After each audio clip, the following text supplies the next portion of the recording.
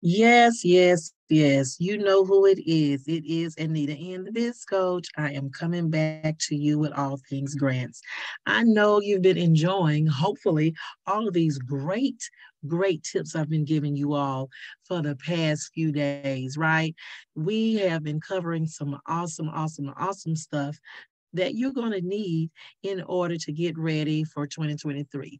These things, hopefully, you've already been doing, but if you have not been doing them, I am helping you out to get it done, as I like to say, also, right?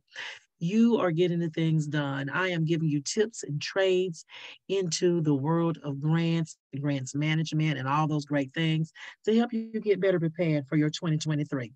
Okay, so you also know I've been sharing a lot of information about my holiday special. My holiday special is coming to an end very soon, you guys. It ends on December 31st. So you want to make sure that you get in on it while you can, because you will not be seeing this again, I promise you. This is a once in a lifetime type of opportunity. So if you need some help with getting some of the things done that you need to get done to get your year started off right. All right. That could be anything from creating your a one-page proposal to doing some research, finding some grants that you would like to apply for in the new year. Maybe it's getting some letters done for you to connect with partners in your community or your MOUs, which is your memorandums of understanding for your next grant proposals that you'll be sending out. Yes, I am helping you with all of these intricate little things that people tend to forget about or they don't think about when it's time to apply for grant funding. So you need these things. You need to have them already in place and not scrambling around trying to do it at the last minute. I can tell you from experience that is not a good place to be in.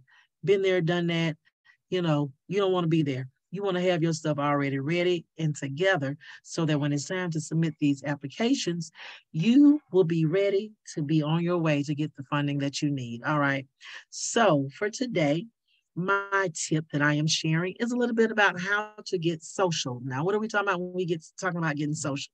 Well, if you've been applying for online grant funding in the last few months, years, whatever. Recently, they have been asking more and more for your social media imprint. What is your imprint, your footprint that you're leaving? What type of presence do you have online?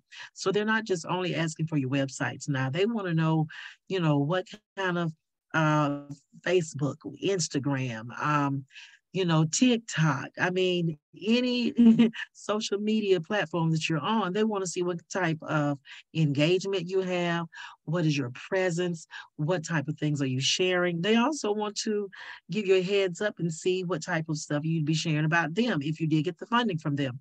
So you want to always make sure that you reach out to them once you do get that funding and see some of the branding or the verbiage that they would like for you to use when it comes to giving them their props on the social media, in the social media world. All right.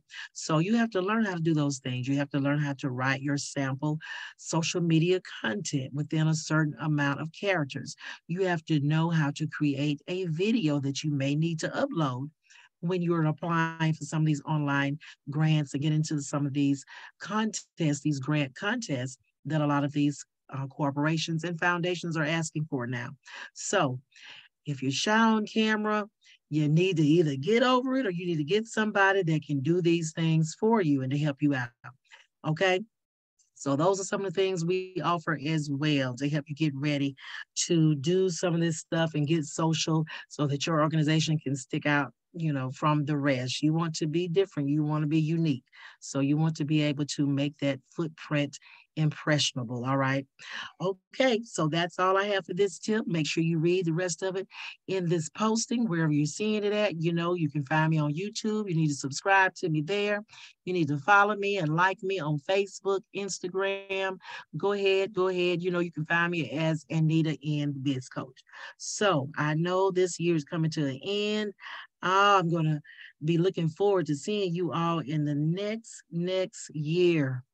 I want to see what you're doing, what you got going on, some of these things you're going to be doing in your new year. So, looking forward to then. Until then, you guys take care.